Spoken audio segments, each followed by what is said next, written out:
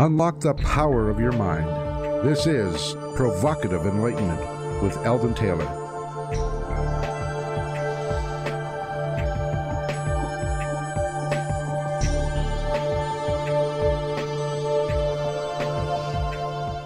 Welcome and thank you for joining us today. The next hour is devoted to learning something more.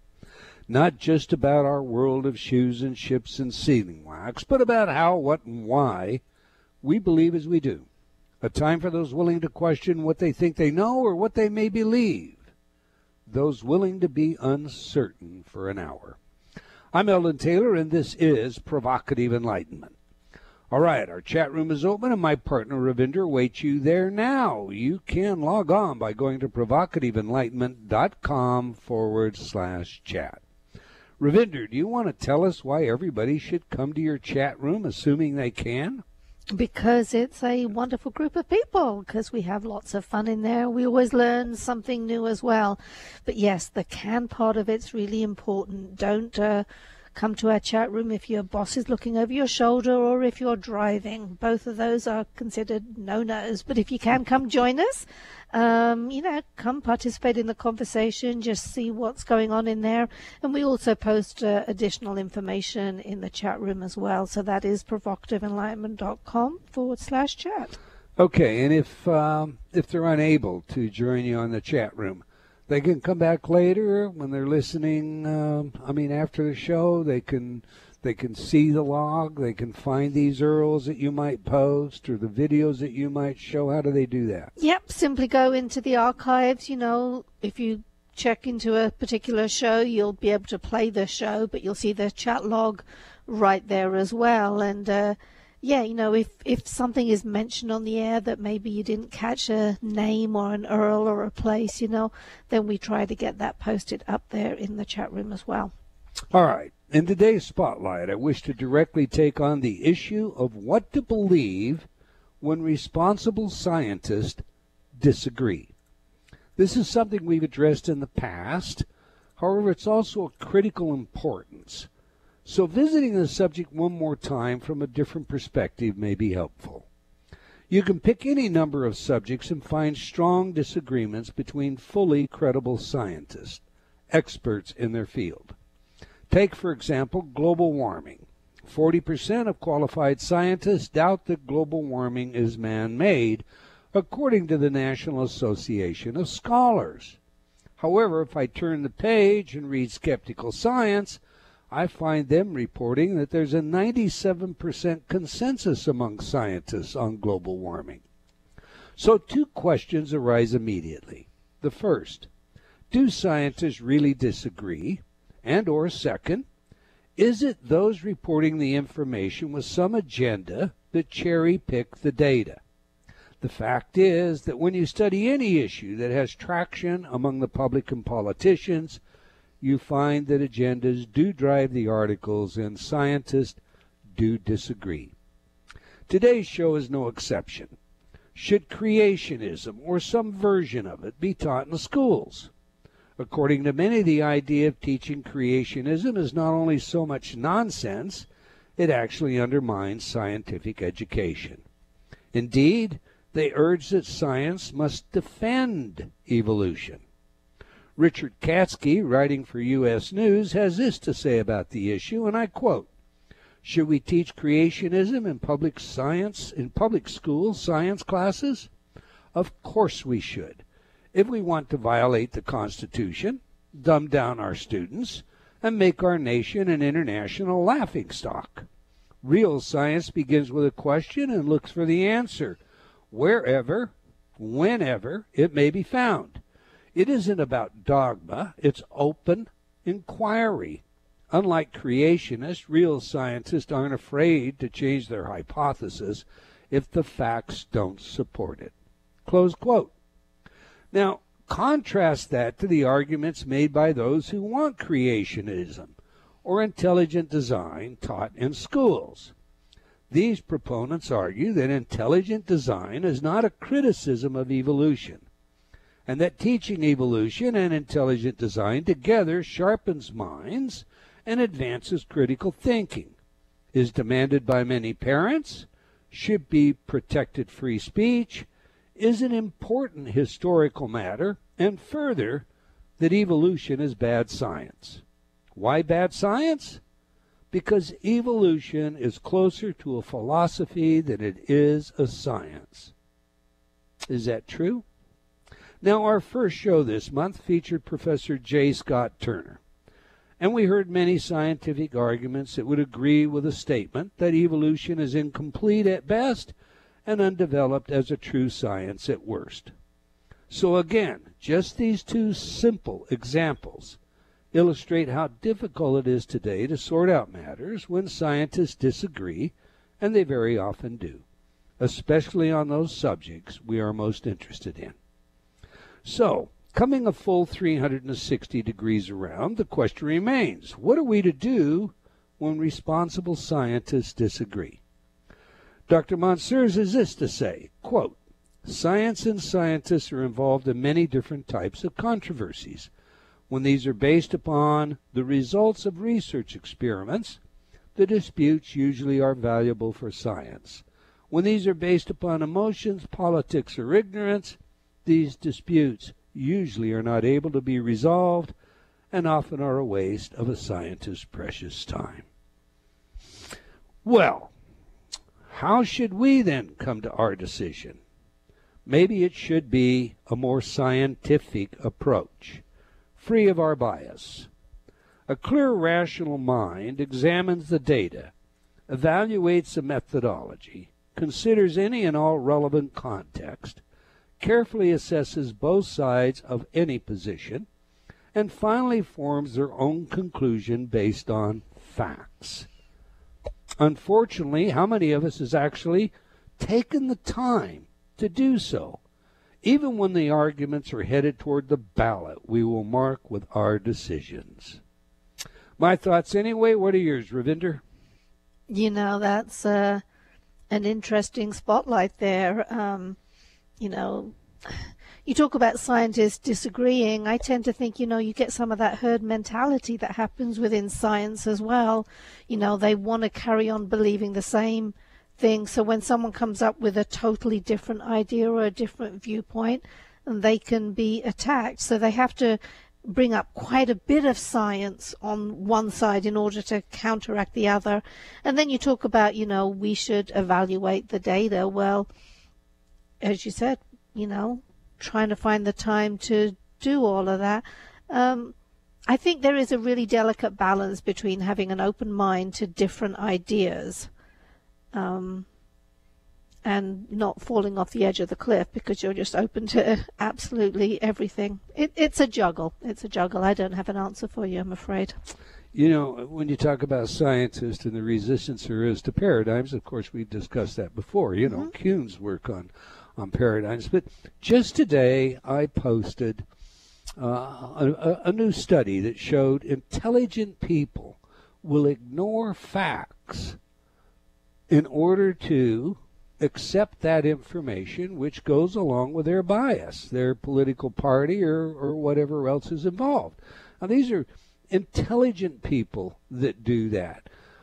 So, we're not talking about an absence of intelligence here. We're talking about a bias that overrides the vigor that should be involved in coming to conclusions based on facts.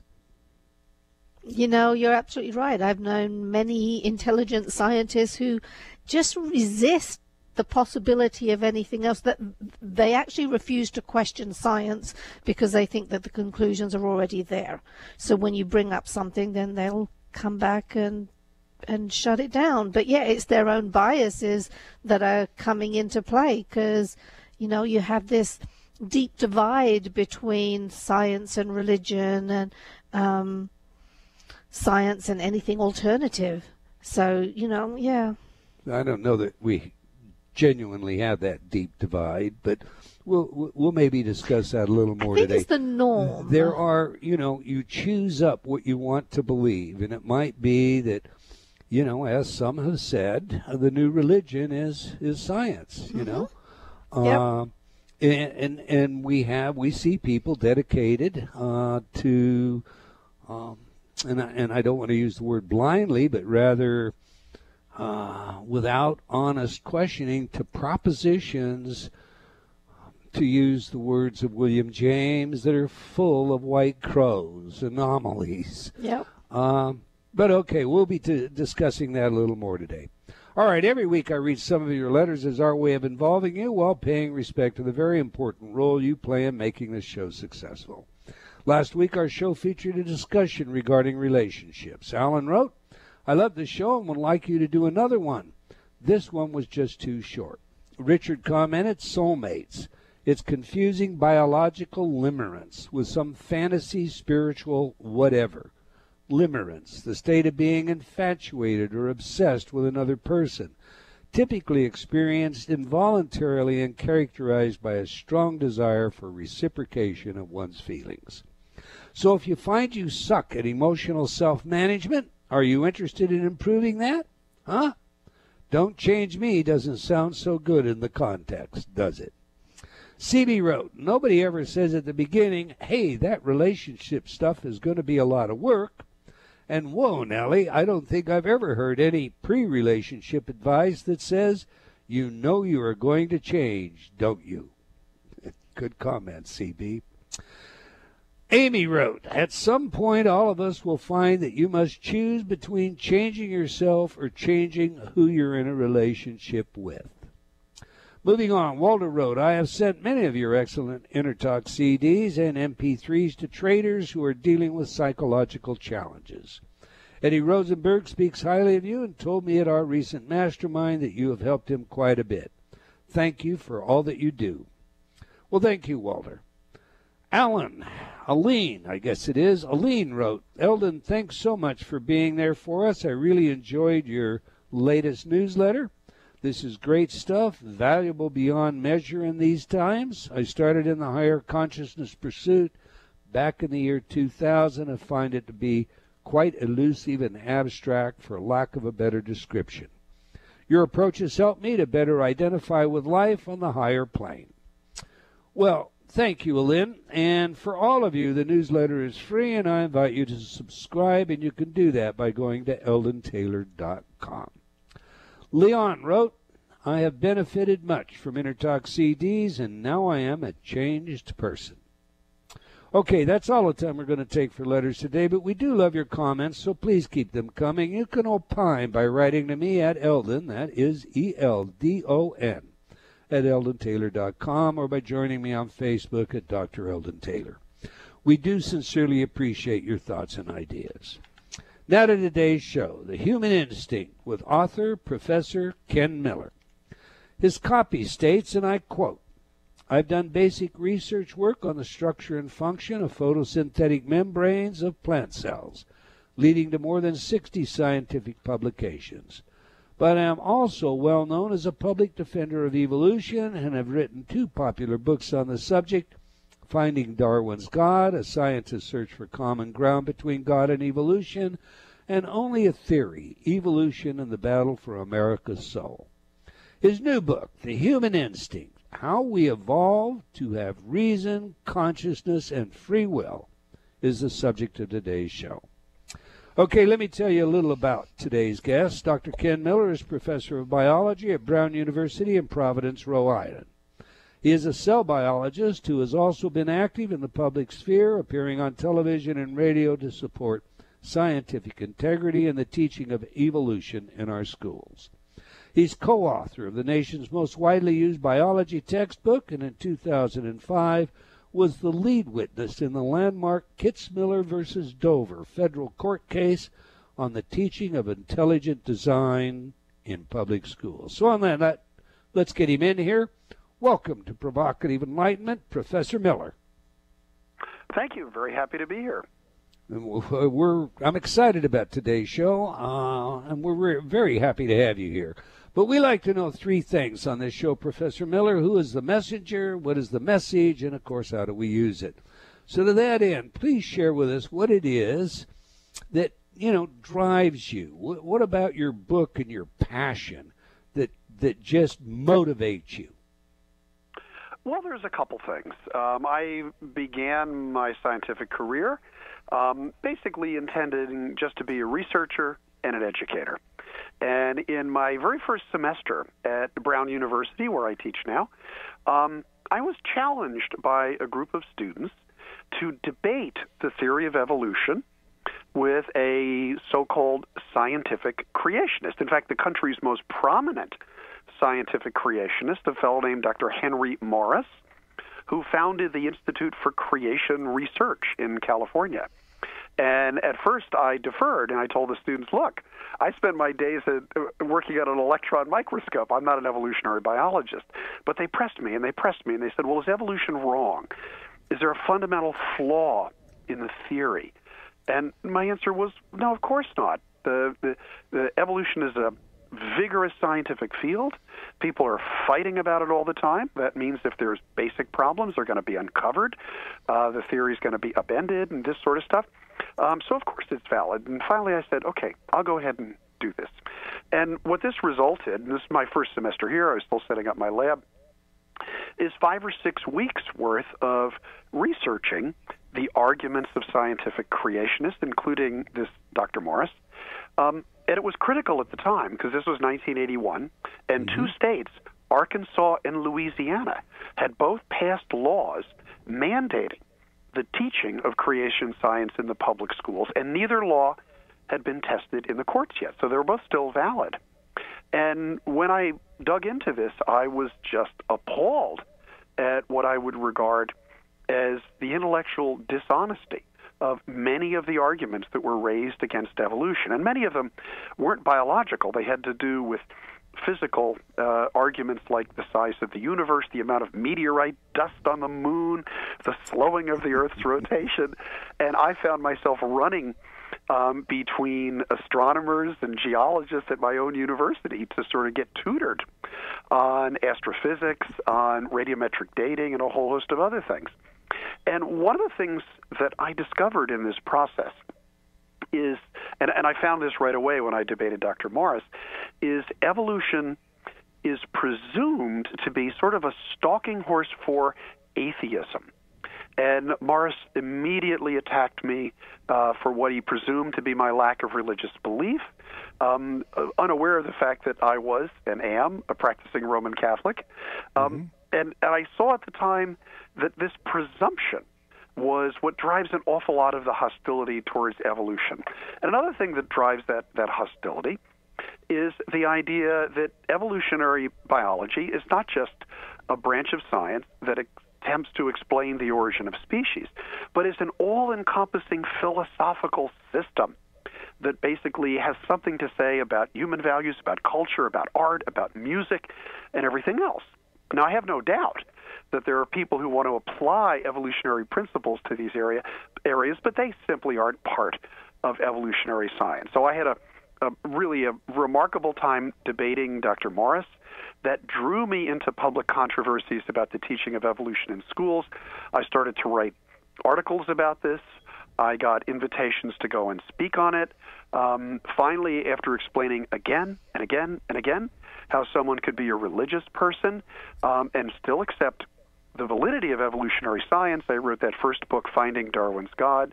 And basically what I've continued to do since then, when I've had the opportunity, is to not only show how religious people can accept evolution, but also to basically insist that evolutionary biology, properly understood, is not a belief system that dehumanizes us, that minimizes the human condition, that demeans the human achievements on this planet, and that basically, properly understood, evolution is exactly what Charles Darwin said at the conclusion of his book, The Origin of Species, which is, as he put it, there is grandeur in an evolutionary view of life. And it's that latter part on which I based this most recent book, which is going to come out in 2 months, basically trying to argue that those who have used arguments from evolution to minimize our own species, to take human beings down a notch, to say that, well, we're just another animal struggling for existence on the surface of the earth, they're missing something. And they're missing something important and fundamental about human nature. That's where I'm coming from. All right. You heard today's spotlight, Professor. What have I got wrong? Well, one of the things that I heard, and I was taking notes as I listened to it, was the notion that the new religion is science. Well, let me respond to that in a certain way. When Please. people sometimes say that science is a religion for some people, well, let me tell you something. I love baseball. I was a baseball player as a kid. I coached my children in softball because I only had girls. I didn't have boys. And I actually umpire baseball and softball. I love baseball. And if you ask my wife, she'd say, yeah, in the summertime, baseball is Ken's religion. And what she means by that is using religion as kind of a metaphor, as something that he loves, finds fascinating, and really enjoys participating in. Of course. That's not a religion in the same way that someone is a Buddhist or a Jew or a Christian. So when you say that, that evolution, that the new religion is science, I think most scientists would reject that for a very simple reason. And that is that the cardinal virtue of science is skepticism. Now, I did hear in the intro that, scientists are closed-minded, they reject new ideas. Sure they do. And they do it because scientists are human beings subject to all of the frailties of our species. Scientists can be racist, they can be sexist, they can be homophobic, they can be resistant to new ideas, they can attempt to guard their own positions. But ultimately, the reason science works is because, well, I'll put it frankly, it appeals to the worst in human nature. And what I mean by that is the desire to make a name for yourself, the desire to get ahead. And a young person in science does not attain a tenured position at an Ivy League school, does not get grants by doing research that says, yes, existing theories are correct. That's boring. What every young scientist dreams of is turning over the apple cart, upsetting established dogma. That's how you get ahead in science. And basically, that sort of built-in that sort of built-in reward for doing something new and revolutionary is ultimately what drives science. And despite all the things you hear about scientists being closed-minded and stuck in their ideas, the way in which science actually gets ahead is by people who want to overturn those ideas, who want to move forward. And I have to tell you, as someone who teaches both general biology to my freshman year students here at Brown, but also an advanced research course in cell and molecular biology, the biological sciences are moving so fast, it's hard to keep up with them. And that's very much at odds with the picture you sometimes hear that science is stuck in its ideas and it's not going anywhere. Right. Now, just to be fair, Professor, I was not saying that I believe scientism is the new religion. There are those that look at how scientists respond, particularly on the far skeptical side, the Michael Shermer side, as a case in point, Fair the enough, Richard Dawkins side, and they look at that and they say, well, these people, they worship scientism. That's not me saying that, but that is that is a point of perspective out there regarding what drives sometimes the abyss between two scientists on a given issue. Fair enough, and I take your point. I'm actually good friends with both Michael Shermer and Richard Dawkins. Richard has been really quite generous in promoting my books in the United Kingdom. He's given me generous mention in his own books. But my disagreements with Richard are fundamental, and I'll give you an example of one of them, and I'll make it very quick. One of Richard's most memorable sentences, and he likes it so much he actually put it in 2 of his books, is the universe that we know, the universe we know through science, displays no evil, no good, nothing but blind, pitiless indifference. And the first time I met Richard face-to-face was at a conference at NYU. I think it was in year 2002. And I just went up to him, and we had a nice chat. And then I reproduced that quote for him. And I said, blind, pitiless indifference? How do you manage to get up in the morning? And if you can imagine the best Oxford reply that you can conceive of, he threw his shoulders back and he looked at me and he said, well, the universe may not have a purpose, but I do. And I thought that was interesting. It is. But it's also a question of philosophy. And the minute we have questions of philosophy, well, we're headed somewhere besides fact. And you know, that can call into question, why is there something instead of nothing? Oh, indeed. And I think that remains an important question. Lawrence Krauss, a astrophysicist who's now at, I think, Arizona State University, 3 or 4 years ago published a book called A Universe from Nothing, arguing that we no longer have to ask that question, why is there something rather than nothing, on the basis of certain developments in basic physics. Dawkins wrote an enthusiastic afterword for that book, saying, now we can do away with that why is there something rather than nothing question. But it turned out, I think much to Richard's chagrin, that Lawrence had made a fundamental mistake, because modern physics has not shown that universes can come literally out of nothing. But what he was recounting was research that shows that quantum fields, which exist even in empty space, are capable of allowing matter and antimatter to come into existence spontaneously.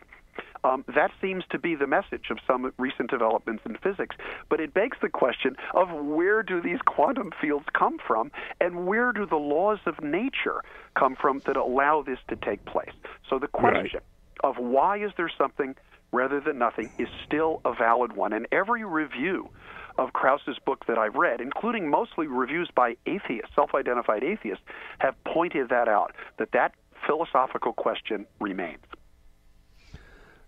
I'm familiar with that work. In fact, I don't know if you're familiar with it. We've got a hard break coming up here. I'm going to have to jump out of this. But just before we get to it, Professor Leszek Kolakowski has written a book, Why Is There Something Rather Than Nothing? He does take on the field issue from a philosophical perspective through several interviews with oppositional perspectives derived from physicists. And, you know, when it's all said and done, that remains a very important question. I totally agree with you.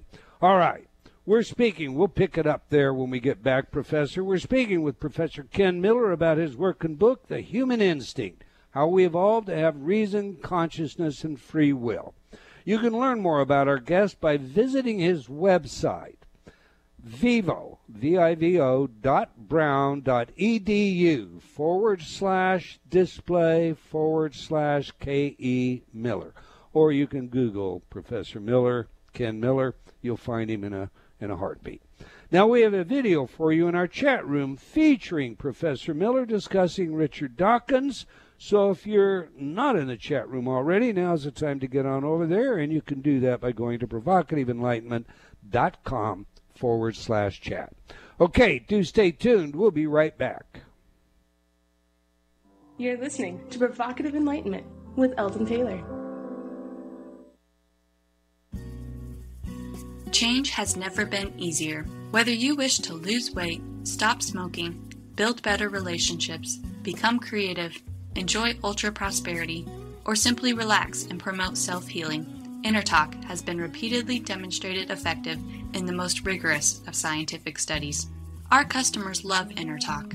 Sean wrote, I have struggled with bulimia for over 30 years and have never been able to lose weight without restoring to it until I used InnerTalk. Vicky wrote, my hubby has been using the Stop Snoring CD and already his dangerous and raucous snoring levels have stopped. Celeste wrote, I recently graduated from Taft Law School with honors. I'm writing to tell you how much your InnerTalk CD, Excel in Exams, has helped me. With over 300 titles to choose from, there is something for everyone. Check it out today by going to innertalk.com.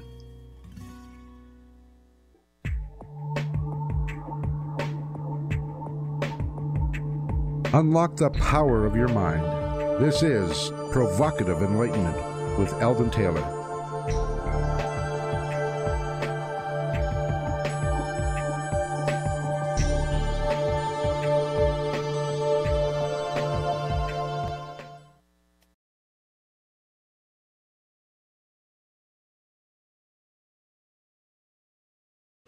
Welcome back. If you just joined us, we're chatting with Professor Ken Miller about his working book, The Human Instinct, How We Have Evolved to Have Reason, Consciousness, and Free Will. You can learn more about our guest by visiting his website, vivo.brown.edu/display/K.E. Miller.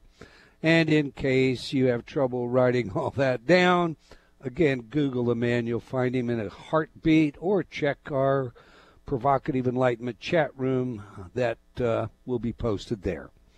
Now we ask our guests for their favorite music that has some true significance to them. Music psychology is a field of research with practical relevance in many areas, a hobby of mine, indeed a book I'm working on. And those relevant areas include intelligence, creativity, personality, and social behavior. So we just played some of Bruce Springsteen performing Born to Run. Now, I don't know, Professor, did you choose this one because it has very provocative lyrics and you're on Provocative Enlightenment? But hey, why is this music important to you, and how does it inform us about who you are? There's a wonderful line in the song that says, "Sprung from cages on Highway 9." I grew up a block from Highway 9 in New Jersey, so I'm a New Jersey guy, just like Bruce Springsteen. He's from Asbury Park, which is right on the shore. When I was a little kid, my family didn't have a car. We used to ride the train down to Asbury Park. That's how we got to the ocean. So from the very beginning, I have loved Springsteen's music, danced to it when I was younger, listened to it when I drive, and I listen to it when I'm working in my lab. So that's the significance of it for me. All right, but till then, tramps like us, baby, we were born to run, that kind of stuff has no relevance. It's just Highway 9. It's got wonderful relevance. I can remember my wife and I dancing to that exact music and just shouting at each other, tramps like us, we're born to run. It's just wonderful, emotional, and very evocative. Good, I like that. All right, Professor, the subtitle to your book presupposes that we have free will. Indeed. And yet there's a lot of evidence out there that suggests otherwise. We use fMRI today. We watch the brain make a decision lifetime. A technician will know 6 seconds on average what you're going to decide before you decide. So it would appear that the subconscious is making these decisions. Ben Libet's work back in the 50s, the cortical evoked potential, suggested that if we have any time whatsoever to change our mind consciously, it's milliseconds. What do you mean by free will? Do you really believe we have such a thing, or is it only available if we do something special? Okay, so let me take issue with a couple of things that you led up to. Please do. One is we have fMRI studies that show that certain areas of the brain sort of light up preceding a decision and so forth. It's very important to remember what functional magnetic resonance imaging actually shows. And what it actually shows, basically, is the density of hemoglobin molecules in a certain area of the brain. That's an indicator of increased blood flow. It's not a neuron firing. It's not an electrical potential. It simply shows that blood vessels are opening up, presumably because an area of the brain is more active. And we're not looking at 10 cells, 100 cells. We are looking at tens of thousands of cells in a single pixel on an fMRI image. So I don't want to interrupt you, Professor, but that's maybe a step aside. If you look at the hard work here, Indeed. A technician can actually know what you're going to decide, which alternative you'll choose. He'll record it. He'll be 100% accurate. So, all of this about P300 waves. Go ahead. I'm sorry. Okay. So let's talk about that specifically and talk about decision making. And you use Please. the figure 6 seconds. That's widely disputed. And let me give you an example. And I'm sorry, I'm going to bring up baseball again. When you're standing at a plate and a pitcher throws, in my youth, probably the fastest fastball I've ever seen was just 80 miles an hour. I still couldn't hit it. But you don't have 6 seconds to make the decision. You literally have milliseconds. And it's swing and no swing, so it's a yes or no. What what most of these studies really show is the preparation for making a decision. And when you talk about the controlled experiments in which there's predictability, my own reading of that literature is that the predictability is not quite as good as you are saying that it actually is. This has been Daniel Dennett, the philosopher at Tufts University, in his book Freedom Evolves, has gone into the Libet experiments and has basically showed that those pre-decision times basically are, in his view, an artifact of the way in which the experiments were done, and they're not necessarily genuine. Even though, and even if there are events in the brain that precede a consciousness of a particular decision, that doesn't necessarily mean that you're an automaton or a robot. Completely deterministic. Now, I'll make an argument for free will. Well, if you read the chapter on free will in my book, one of the things that I'm quite clear about is that arguments about free will, whether or not it exists, have been going on all the way back to the Greeks. And in that chapter, I did not pretend to settle it. In other words, I didn't say, okay, here's the brain, and here is a mechanism by which we have authentic free will that can be experimentally validated. But what I did point out are the difficulties of accepting that we don't have free will. And let me give you these quickly because I know time is limited. Even Stephen Hawking, the great scientist and very much a materialist, realized that if we truly lack free will, it means that we also cannot make independent scientific judgments about the validity or interpretation of experimental results. And I can't reproduce his exact quote, although I put it in my book. But basically, he said, if we are programmed by the conditions of the universe to come to certain conclusions about how the universe operates, how can we possibly know whether those conclusions are valid? In other words, it undermines science itself. Sam Harris, very well-known author, recently wrote a small book. I'd almost call it a pamphlet because it's less than 100 pages long, on free will. And he made very passionate and very well-informed arguments about how the nervous system works, and these are pretty persuasive in a certain context. But to me, the most revealing part of the book are the last 4 or 5 pages, where he's trying to bring it to a conclusion, and suddenly he has to explain to his readers how he, who presumably does not have free will either, came to the decision to write this book and why he wrote it. And he has to throw his hands up, and he has to say, I don't know why I wrote it. My brain just made me do it, and I don't know why I'm ending the book right now, except I think I'm hungry and I'm going to go get something to eat, and that's when the book ends. Right, I know the work. I wanted to read your book. I always read the books of guests that come to this show, Professor, Sure. And your publisher said, I'll get it to you. And then when we didn't get it, they said, we'll get it to you. And then when we didn't get it, we'll overnight it. I'm sorry it never arrived. Oh my goodness! I know who to take issue with in my publishers, and I'm terribly sorry about that. I really do apologize.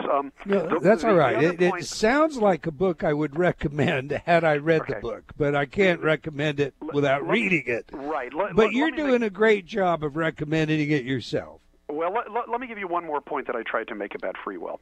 Please One of the reasons I included a chapter on free will is because it is widely believed, and Daniel Dennett has pointed this out too, it is widely believed that the whole idea of evolution is the enemy of free will. That if you accept evolution, then you accept that natural selection has pre-programmed our brain to think the thoughts that we think, and therefore you really are not an intelligent agent.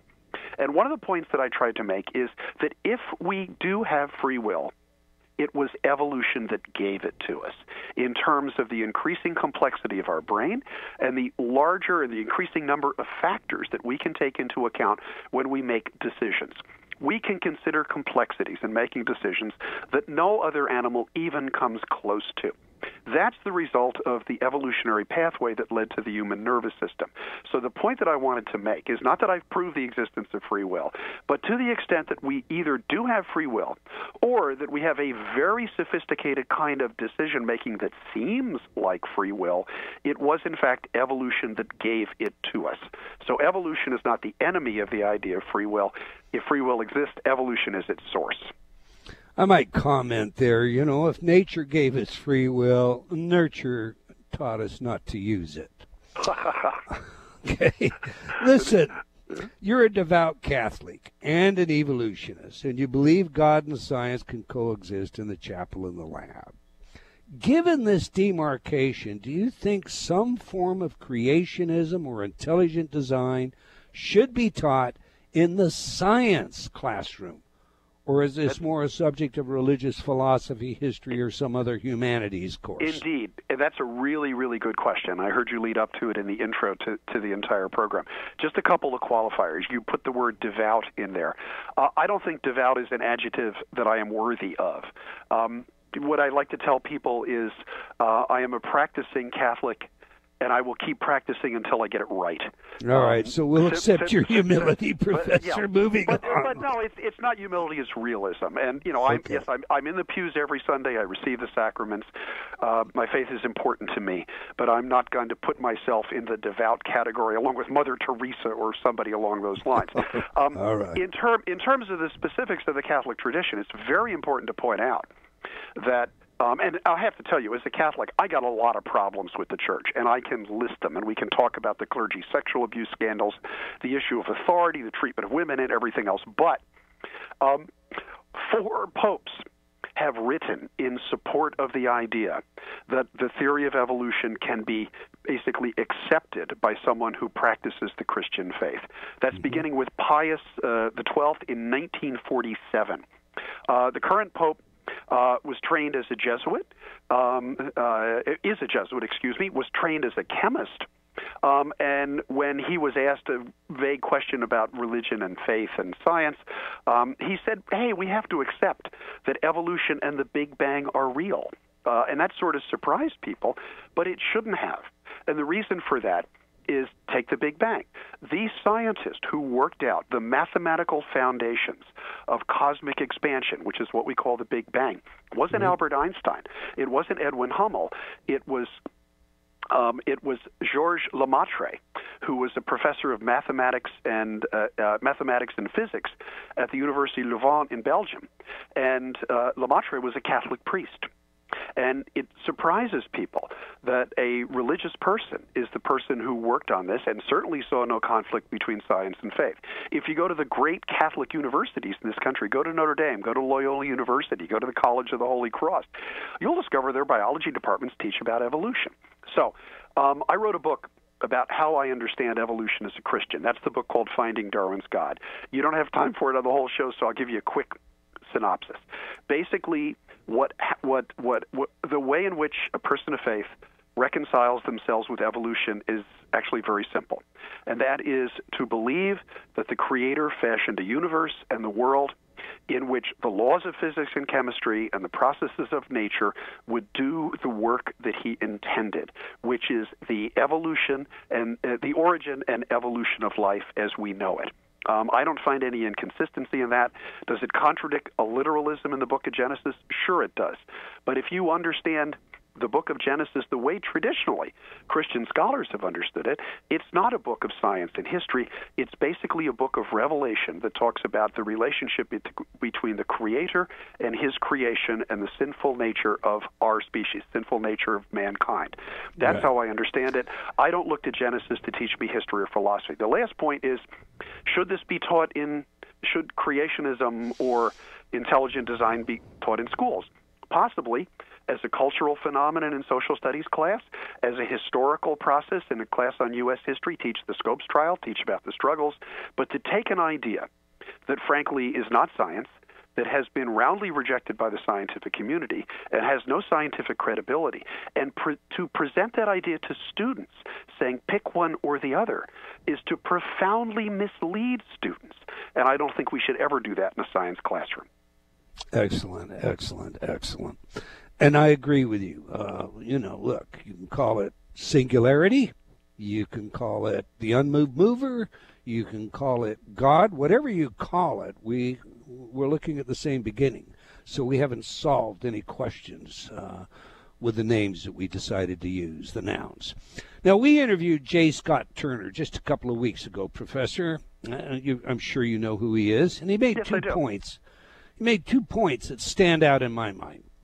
The first, when you look at the modern interpretation of Darwin's work, In his view, you discover that Darwin did not argue for much of what is held in the modern tradition. The second, and perhaps the most outstanding claim in my view, is that evolution is a cognitively driven phenomenon. That is, birds fly because they wanted to fly. So before we go back to your book, let me ask you this. What is your view on those 2 points? Is evolution as much philosophy as it is used today as science? And what's your perspective on a cognitively driven evolution? Let me make a point about the entire field of evolutionary biology. Please. Wade into a department of evolutionary biology. We have one here at Brown, and lots of other schools do. And you will see people doing every day what I would call hard science, comparing DNA sequences, prospecting for fossils, studying basically rates of reproduction, population genetics, trying to understand where new genes come from, and if they are favorable, how these new genes spread through populations by mathematical modeling and also by empirical studies in the field. This is hard science. It's not basically a philosophical way of thinking that it pre-imposes or pre-decides the conclusion. To me, that's what evolutionary science is like. Now, one of the reasons I wrote the book, The Human Instinct, is because I think that very often evolution, broadly construed, is interpreted in a way that actually becomes more philosophical, even more political than any scientific field should. And one of the questions I tried to answer in this book is, why are there so many people who are suspicious or resentful of evolution? The author Marilynne Robinson, Pulitzer Prize winner for the Gilead trilogy and many others, a wonderful writer, has written essays against what she calls Darwinism. And she says Darwinism, she doesn't really use the word evolution much. She says Darwinism is a grim doctrine that basically seeks to portray the human being as inherently selfish and inherently greedy and inherently without virtue. And that Darwinism argues that morals, sense of right and wrong, are not real, but are simply evolutionary adaptations having no value of their own. I think, quite honestly, that she is correct in that criticism. So that one of the things that I tried to do in this book is basically to say, look, evolution properly understood is not this grim doctrine that debases the human spirit. If you actually look at the authentic evolutionary story, the evolution of our species, the adaptations that have actually produced the brains that we carry around and that we work with, it really is actually a grand and glorious story. And I think, for example, of the way in which someone like Carl Sagan approached the appearance of humans. And he basically said, we human beings, we are material. We are made out of stardust. But we are the part of the cosmos that has become alive, aware, and conscious. We are the locus, the nexus of the universe itself waking up and becoming aware of itself. And to me, that's the right way to think about evolution. Amen. Amen. You know, I want to ask you so many more questions. Maybe we're just going to have to bring you back to the show. I'm enjoying this discussion, Eldon, and I would love to come back. Well, that's wonderful. I appreciate it. Listen, and if you do that, I'll make darn sure you get a copy of the book. Okay, well, we'll just plan on that. I'll see that it gets plugged in. We have about 30 seconds, Professor. Please share with our audience how they can learn more about you, where they can pre-order your book, and so forth. The book is called The Human Instinct. You can find it on Amazon, of course. It is published by Simon & Schuster, will be available on April 17th. And in terms of finding more out about me, if you simply Google, as you said, my name and my school, which is Kenneth Miller at Brown University, you will find a whole host of articles, a lot of YouTube videos, some information about the court cases I've testified in, and my other books. Yeah, that's one of the questions we missed out on because you were a key witness in the Kitzmiller Dover trial. But that's right. All right, everybody out there, do check it out. I'm sorry, but we're out of time. Thank you, Professor, for sharing, for your willingness to share your work with us today. We've come to the end of another episode of Provocative Enlightenment. I want to thank all of you for joining us today. I hope you enjoyed the show. We'll join us again next week. Until next time, remember, wherever you are, believing in yourself always matters.